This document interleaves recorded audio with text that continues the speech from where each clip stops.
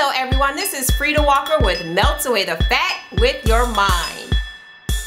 Please join me as I share my personal success stories and strategies of losing weight while beating my addiction to food, binge eating.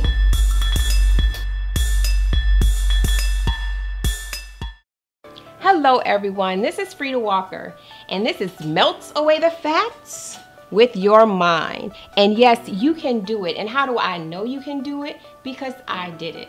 I went from 205 pounds to 145 pounds while dealing with my addiction to food. Yes, I am a recovering food addict. I know the dark places an addiction can take you. I know what it's like to eat a family-sized bag of chips. I know what it's like to eat 3 slices of cake and a pint of ice cream only to turn around and find it right in back of you.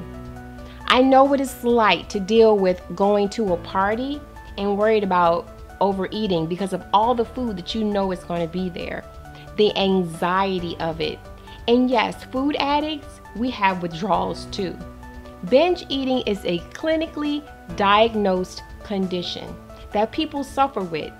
And then when you try to share that with someone, just to reach out to someone, they tend to dismiss it because how can someone be addicted to a chip or a slice of cake?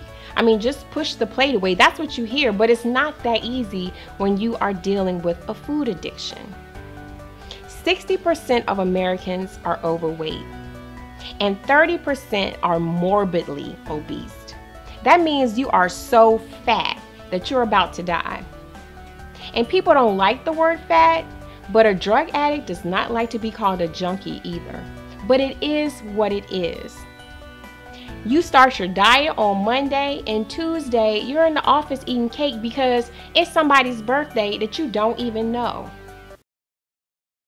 Frida, what are you doing here by yourself, girl? It's birthday Friday. I saved the biggest piece for you, girly girl. Whose birthday is it? Stacy in accounting. Who's Stacy in accounting? Hey! It's a birthday, it's a birthday, it's a birthday. Eat some cake, girl. Come on, eat some cake. Come on. Come on, put that away. Eat some cake. It's good. So. Can you handle the mental challenge that it takes to stay on your eating plan? That's what I'm here to help you with. I know what that addiction is like. I know the dark places where it can take you. I've developed some tools and strategies to help you deal with that addiction, to help you stop the binge, to help take you out of that food darkness, beat that burger binge, get out of that pizza playland that you tend to stay in. And people, I'm here to give it to you straight. There's no magic pill. There's no magic potion. The only thing you have is you.